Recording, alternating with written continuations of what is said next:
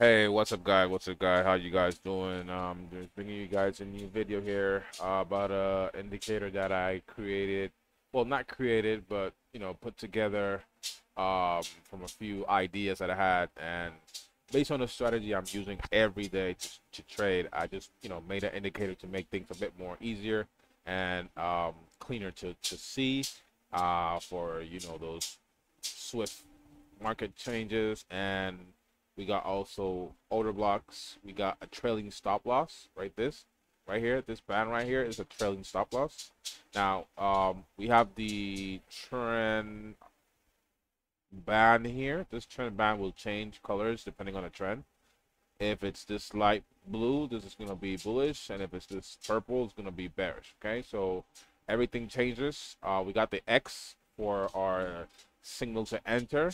This is just a confirmation. This is not for you to enter the trade, but this is just merely a confirmation, so you can know that okay, we might be going for a sell, or we might be going or changing directions for the market. Okay. Now, let's do a quick replay here so you can see a bit this in action. Let's go hit play. Now, as we can see here, we had a signal. It did not play out, so it means that we're not going down as yet. We have a bullish signal, but the market right now is not really going to the upside. So let's wait. We created an order block here as well. We had an order block up here. So let's see what the market is going to do. Let's see if we can enter a trade. So let's say right now this is ranging right now, so you guys can see we're in a smaller range right here. So I guess we are not looking for anything right now. So let's say this is gonna be us trading in the market live. So this is gonna be what, 9 o'clock in the morning. So let's say we usually trade around 9:30, the open between 9:30 and 9:35, 9:40 more or less, and we're gonna look for a trade. Now, if you're trading before 9 o'clock, you could have been in this trade, but it would have been a bit hard to get in this trade because it was ranging at this point. Now, it did give you a signal to sell, and we did have a breaker structure here, so it would have been your decision to either follow through, maybe enter at the retest here, or once it started making these fair value gaps. Oh, this indicator also has fair value gaps and market structure shifts and breakup structure and everything. So, and this red line that you're seeing here is the VWAP. The VWAP is already included with this indicator. So, you could have entered either at the retest here, or at the break at the VWAP. Right here in this candle, we broke the VWAP. This could have been a signal for you to enter. And if you normally go for 100 pips or 100 ticks, this could have been your move right here. Your stop loss can be either 20 ticks or let's say 35 or 40 ticks. I usually go for 50, but in the case that this is going to be a trade that most likely is not going to retrace on me, I'm going to put my stop loss right at the beginning of the move, which is right here. I want to put it for 15 ticks. All right. So usually you will focus to go for a 1 to 2 or a 1 to 3. Right here we already did that. Or you can also look for a place of liquidity, which is this order block right here, which will give you, let's say, 50 ticks. Well, no, let's bring it down all the way to this order block. So we got 60 ticks on this order block right here. So let's see if we can manage to hit full TP on that.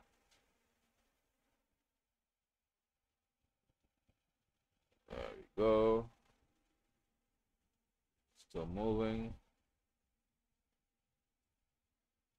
See how it respects the fair value gaps that it's throwing right now. If I want, I can move my stop loss to there, to right here, because it has a trailing stop loss guide that's telling me where to go and how to move my stop loss as it goes into profit. Okay. Now this move ended up going for a 1 to 4, but it also went for over 145 ticks. So if you were trading before 8:30 move, this is the way you'd have got in on that 8:30 or before the 8:30 move market open. So you see here 8:30 we had that big red candle, which give us a big dump on the price of this case, and we were below the VWAP as well. Okay, so other than that, let's see how how we proceed here. So we have an order block here that we just bounced from. And let's see where else we could go at the moment. Now, we're changing. We're still bearish right now. We're below the VWAP. We're still breaking structure to the downside. We recently had a break of structure here. Now, if you wish to enter here instead of you could go in for a sell here. One, we created an order block. Two, we receive a signal, which is okay. Now, three, we had a break of structure. So you could wait for it to either come back and retest this order block, or you can enter at the break of structure. But in this case, due to the fact the price has gone down so much, if you wish to take this trade, I will only take this trade for a very small amount of ticks. So let's say if I entered at the break here, I would put my stop loss right here, and I will go for a 1-to-1, to be honest. 1-to-1 will be what I would do in this case. Just in case if you lose, you got this, you know. So a 1-to-1 in this case would have been a good with a good trade for 46 ticks. And see, immediately it changed trend right here. Okay? It changed trend right here. Why? Because we already went down a lot. Price went down and down and down, came up a bit, went down, down, down. We got a signal up here, which would have been either here or here, but it only gave us 46 ticks. This could have been a stop loss for 20 ticks, to be honest. This could have been a 20 tick stop loss. And well, after it was trailing, right? Because if you see here, once it started going down, we could have moved the stop loss right here into this area here, into this high, and would have been a good trade. Good risk to reward on this one. So we completed this trade. Now the indicator is telling us to go for a buy somewhere around here. Okay, so let's say if I'm going for a buy here, the stop loss for me is pretty far. So I'm gonna wait for the price to come back down to any of these areas here for me to go for a buy. So let's see what happens to any of these fair value gaps. But first, I need to, be sure that this is the move that's going to do. Now, we just rejected from the VWAP, okay? Now, this is telling me that we might not go up, but at the same time, it's just, typical resistance. We could also break it. Now, we did get the buy signal, but we haven't entered yet. Just because also this move was kind of late. So for this move to be a good move, I would wait for it to come back down and give me another signal somewhere around these areas here. So if I'm going to use fair value gap as one of my strategies, I'm going to have these here, or I'm going to have it straight to my order block down here. So let's see which one of these would have been our trade.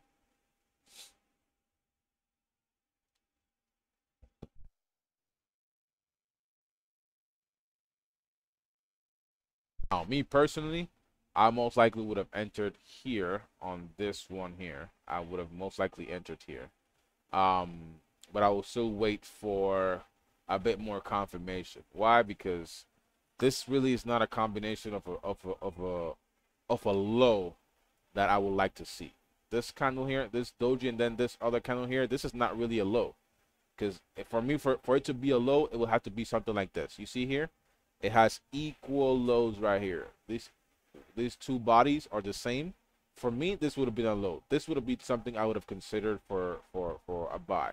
So just in the case that we came all the way down to this fair value gap, I guess that's the one that was after this fair value gap right here, or most likely for some people would have waited for it to come to the order block. Let's see if it comes to the order block. If not, I'm going to take the entry for this fair value gap, and my stop loss is going to be for 50 ticks right here. Just in case. If it doesn't come to the order block, my entry is going to be here. If it does come to the order block, my entry is going to be at the order block. And if I go at the order block, it's going to be an entry for, yeah, it's going to be right here. Pretty tight, 20 ticks. Okay? Let's see what happens.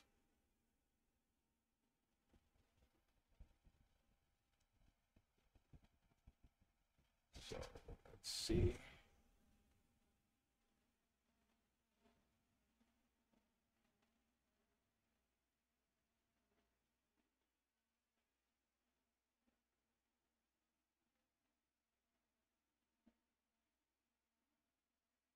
Okay, so explaining here, just in it did not come to the order block, right? So it came into this fair value gap and then went back up.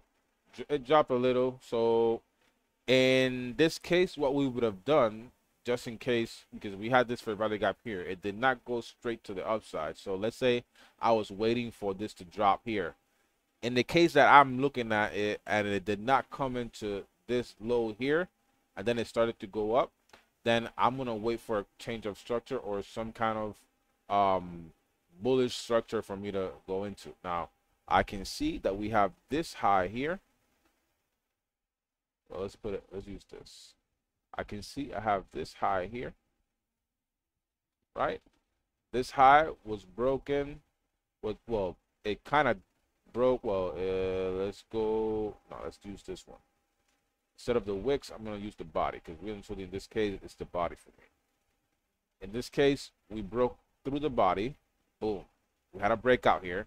Now, we also created a fair value gap. Now, as well, other than creating this fair value gap, we took out this fair value gap. This was supposed to be a sell signal, but then instead we came back up and we ran through that fair value gap to the upside.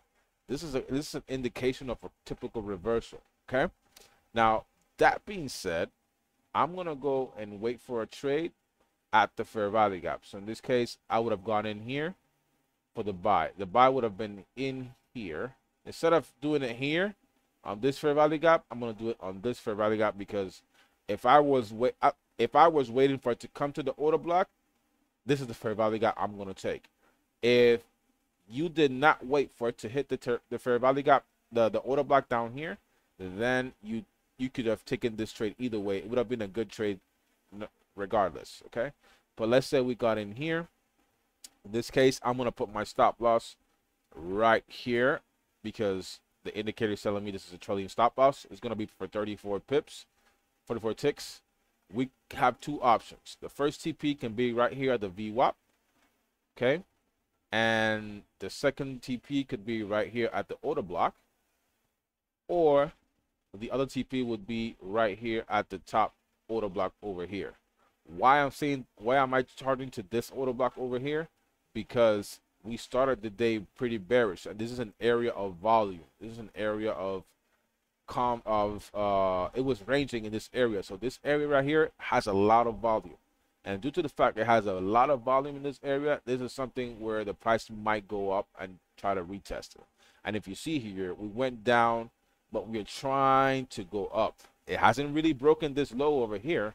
So at the moment, instead of making a lower low, we made a higher low, or yeah, I would say a higher low. Now, what happened here was, as well, we had a low here, and we also had, aside from this fair value gap, we also had this order block right here. Although the indicator didn't give us that order block, for me here, this was an order block that we could have also gone in here or wait for the fair value gap here. I would have waited for the fair value gap, to be honest, but just in case, you also have this option as well. Okay, so let's see. This would have been a trade. Let's back it up a little bit. Let's back it up to here, and let's see if I would have taken this trade. Let's go for a buy. 5 contracts. This would have been 5 contract trade. So this would have been a $3,700 trade. Now,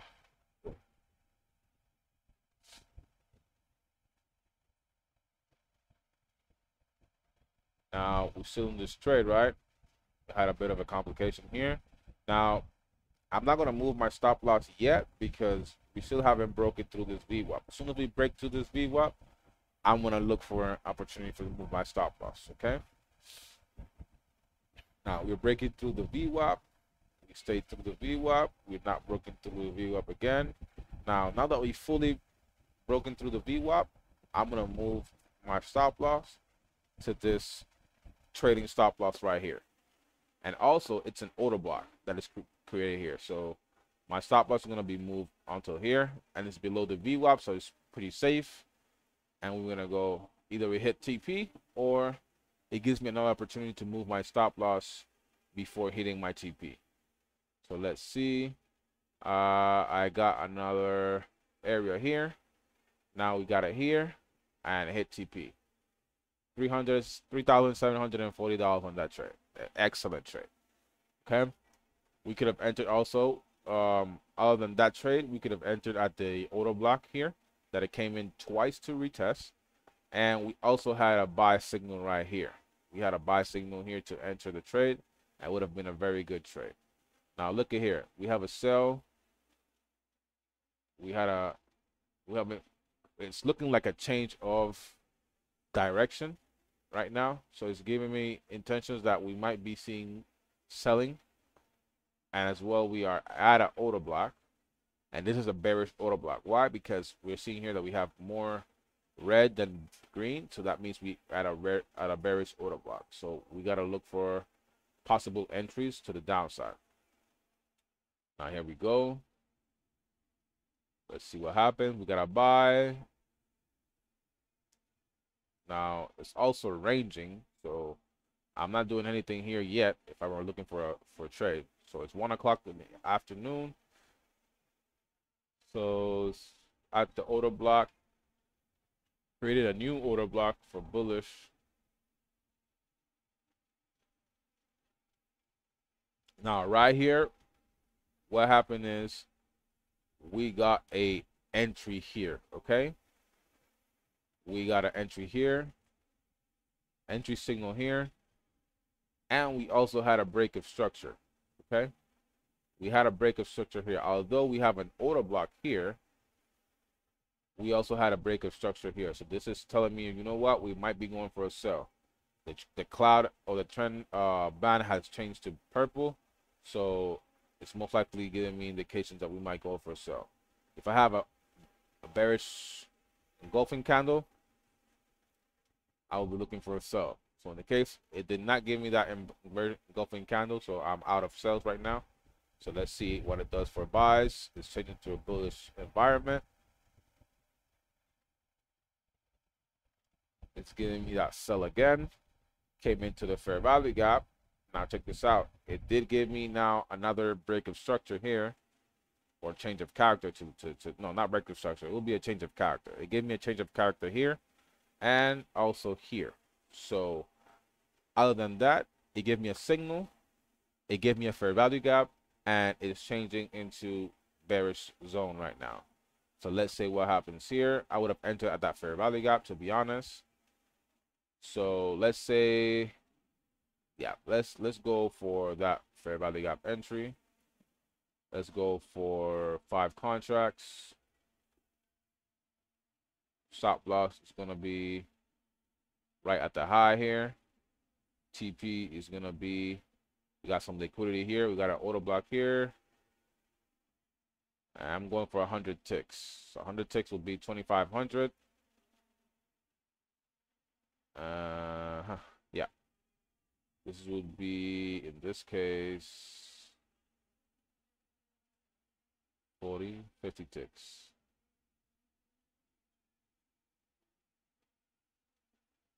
Hey, what happened here? Oh, shit. Oh, my bad. Okay, so we have this here. Stop loss. And TP should be 100 ticks. So that's right here. Usually this is a trade that I would have taken. And let's see what happens.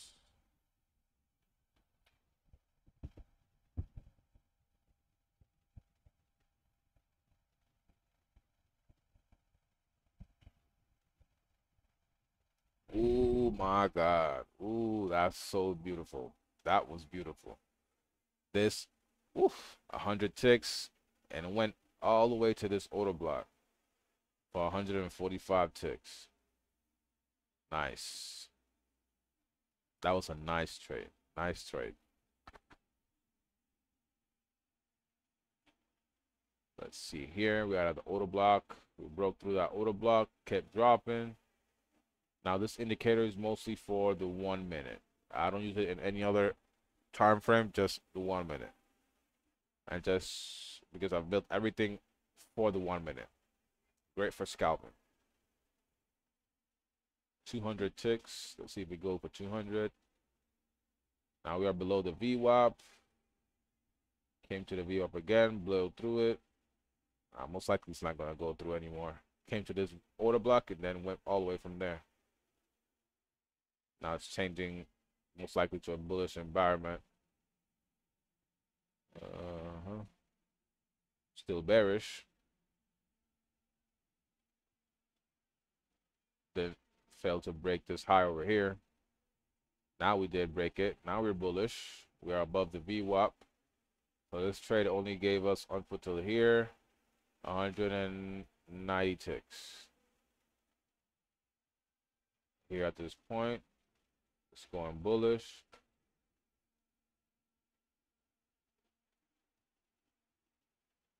Now, me personally, I would have gotten in on this break here, right on this one. Why? Because this candle right here, for me, it represents liquidity. This big wick here would have represented liquidity, and I would have targeted that buy right here. Break of structure, yeah, that would have been me, and I would have stop loss right here. Pretty neat. 30 ticks. 1 to 2, and we're good. 1 to 2, 60 ticks right there.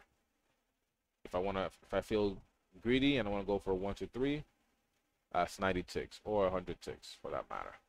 Because we have a fair order block all the way up here. That could be a target. So let's see what happens. Oh, got blown out.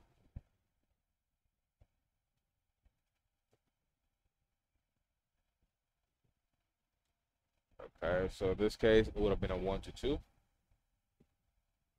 Pretty good. 1 to 2. That's it. So one big candle would have been that 1 to 2. Pretty good. Now in this case, we started going for sells. We did not have a change of character until here. So if I'm going for a sell, I'm gonna go in for a sell at this fair value gap, not this one. This would have been a good one, but this one also would have been more of a confirmation of that one, because it already expands and it's letting me know that it might be a big drop. So I could have decided to go for a sell right at this fair value gap at the retest right here with this candle. Stop loss would have been right here for 40 ticks. I could have go for a 1 to 2 or a 1 to 3. Let's see if it plays out for a 1 to 3.